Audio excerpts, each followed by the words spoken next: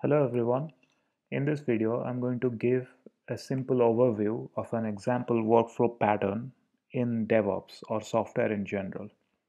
So, DevOps is not one particular thing, but rather it's more like a practice that is adopted in software industry. And when somebody says, okay, they're looking for a DevOps person, they may mean that a person having the following qualities. So first is a person is expected to have some basic programming knowledge. So like any programming language like Go, Python, Java, or any such language. Then one is supposed to have some basic understanding in Linux, basically in command line. And one is also supposed to know a little bit of Git slash GitHub. So Git is used to basically, version control your program, which means saving the history of your program so that you don't lose it easily. And also it gives you the option to get back to any previous state in your program. And GitHub is a place to store your code. Also, what happens sometimes is if I run a program on my computer, it may work on my computer, but it may not work on your computer. So one such thing that solves this issue is called Docker. So basically it uses containerization to ensure that your application runs the same way irrespective of which machine you are running on. Okay, so once you have written your code base and you have packaged it or containerized it, then you have to run it somewhere, like in a server, or you're not going to run it on your computer and expect thousands of people to use it, right? So to do this process of deployment and building, and also before that you have to do testing, because you have to test your code and build and then deploy. So there are certain tools which do that, and one such tool is CircleCI. There is another called Jenkins. So this is one of the things that a person working in DevOps is expected to know. Also, once you are running your application in a server, if you want to scale it, so let's say having many servers or many containers which are hosting your application, then you need some mechanism to orchestrate these. Or what does it mean by orchestration is that in case one of the servers, which is basically a machine, if that goes down, that orchestration platform has to ensure that another machine brings the application back up, or it can also do load balancing, or there are many other things that an orchestration platform can do, and Kubernetes is the most famous one. So a DevOps person may have to deal with Kubernetes at some point. And once your application is deployed and running fine, then you have to be able to monitor, and in case something goes wrong, then you need to be alerted for that. You can't just sit and keep on checking all the time if your application is running fine. So you need some alerting mechanism as well. And these sort of things are provided by Prometheus or Grafana. These are just an example. There are many other tools which can do that. And yeah, so in an actual production system, there will be many times when your code base will crash because of a bug. So you need tools to be able to debug and trace the source of the bug. So that keyword is called tracing, and there are certain tools which can help you in tracing, and Jaeger tracing is one such example which can help you in trace the bug. Then comes load balancing. So a DevOps person is expected to have some knowledge on load balancing as well. So if you're hosting your application for 1,000 users and all of a sudden you get up to million users, so how are you going to balance your requests? How are you going to scale? And you also have to ensure that your application is distributing the load among the servers in a meaningful manner. And those sort of load balancing can be done by various tools. Linkerd is one of the recent ones which I'm experienced with, and this is really nice. Istio is another example as well. So this is just giving little bit of overview of what a DevOps person is expected to know. There might be many other tools or qualities that a DevOps person may require. This is just, I'm talking from my own experience so far. So coming back to what I'm going to do in this video is I'm going to go through an example application. Basically, I will show you what the application does. Then I'm going to talk about its overall architecture. And then I'm going to give a quick overview of the code base. So the code is written in Go and the data communication is happening through gRPC. So the code base is not the most important part here, but I'm just going to show the overall workflow. That's the more important part. And then I'm also going to show the containerization aspect using Docker, like basically how it is done. I'm not going to go through all the details. I'm just going to tell you the overall workflow. And also I will show the deployment process in Kubernetes and monitoring through logs. Okay, so first things first, what is the application? So this is a simple JavaScript game, which basically tests your reaction. And yeah, the what you have to do is basically click on these objects as soon as you can. And this application is recording your current time and your best score, which is, the faster you click, the better is your high score. So this is the demo of the application. So there are two backend services behind this application, which are doing two different things. So one service is basically storing your high score, and the other service is basically deciding the size of this object which you are supposed to click based on some algorithm. So the details don't matter, it's just an example I'm showing you.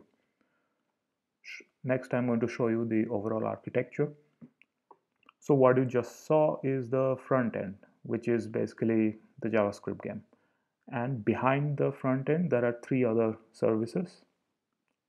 And these services are written in Go. And these services communicate between each other through gRPC. So next I will do a quick overview of the code base. So this is the index.html file for the front end. And again, the exact code is not important. I will put a link to this code base. This is one of the backend services, which is written in Go. Again, I'm not going to go through all the details. The details of the code base is not really important because I'm only going through the workflow here. So it will obviously differ for case to case. Next thing I'm going to talk about is how the containerization works. And we containerize applications using Docker. And for Docker, there is such thing called Docker file. So what this Docker file does is basically it somehow builds your application into an image, and you can run the image on any Linux machine and it will run the same way. So this is basically the overall idea. So this is, if I run this Docker file by using some Docker command, then it will give me an image, which is basically one executable file, and I can simply run it on any machine if I want. Similarly, this is the Docker file for the other backend service. So all the four backend services have their own Docker files so that they can be containerized. Once they are containerized, they can be deployed in Kubernetes. Just to give a brief overview of Kubernetes, so as I said, it is a container orchestration tool which basically ensures that everything in your backend runs as expected. These two are a couple of files related to Kubernetes. So this is a deployment file which basically runs the containerized application. And if you remember, I mentioned about image. So a Docker file creates an image, and you can feed this image into a Kubernetes deployment file and ask it to run it. Okay, so this is basically what it's doing. I'm not going to go through more details, but just to give an overall idea. And there's this service file which basically exposes this deployment so that other services can talk to it. So now that I've talked a little bit about Docker and Kubernetes, now I'm going to show you some UI aspect of Kubernetes. So the Kubernetes UI dashboard somehow looks like this. What you can see here is the deployment. So I have 4 services and each of these services have their own deployments. So deployments ensure that your application runs as expected through running pods. So each of these deployments have their own pods, and so these 3 are my backend services and this is my front-end service. So I can open one of these links to see if things are running fine on my Kubernetes cluster. So this UI gives more information about each of my services, and here I can click to see the logs. So these are the logs which my application prints out, and it depends on what logs I asked it to do. So yeah, in this case, it's just logging that some service is getting called as I am playing this game. Okay, so these logs get filled up. And using these logs are one way to monitor your system, and you can simply look at the dashboards to see if the system is running fine here. So if one of the services was not running fine, I would see probably 25% of it as red. So all are showing green, which means everything is running as expected. Okay, so this is a very, very brief overview of a typical workflow. I didn't cover the continuous integration part as an example, but CircleCI is one of the tools which does continuous integration. And what does it mean? Is that the steps which I mentioned about Docker, that you have to containerize your application, and before that you have to test your application, and these things can be automated using tools like CircleCI. So what would that mean in real world scenario would be that you save your code and you push it to GitHub, and then automatically this building process will start. CircleCI will build, and before that it will test your code as well, and ultimately it will deploy to Kubernetes, and so that you can see your services running in Kubernetes like that. Another example which I didn't cover is Prometheus and Grafana. So these are monitoring or alerting tools, just like you're seeing here in Kubernetes dashboard already, but these are a bit more sophisticated. So Grafana looks something like this, where you will directly see a dashboard giving you some information about your current running systems. So what does that mean is that if something goes wrong, you will see in Grafana first. So you are not going to always look at the logs all the time to see if things are running fine, right? I mean, if something goes wrong, I will probably see, okay, one of the services is down here, but I'm not going to do that all the time. But Grafana dashboard, yeah, one office may have a big screen with a Grafana dashboard, and if something goes wrong, you will immediately see here, like some trend, some unknown trend happening, or depending on what sort of rules you have set, you may get an alert on your phone or on your email or on your Slack that okay, some service is down, so that you can, a DevOps person can check things and solve the issue. Another aspect I didn't talk about is load balancing. So a DevOps person is supposed to have some idea about load balancing.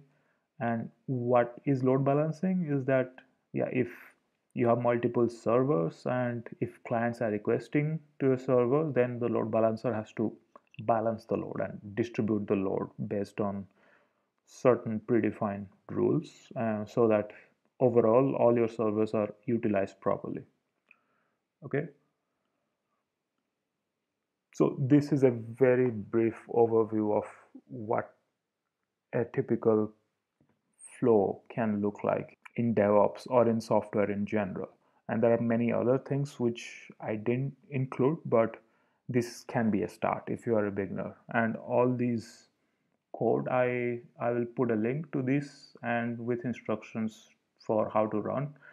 It is not possible to cover in one video all the technical details, but I have a whole course dedicated to it. So if you have any more questions, then feel free to ask. Thank you.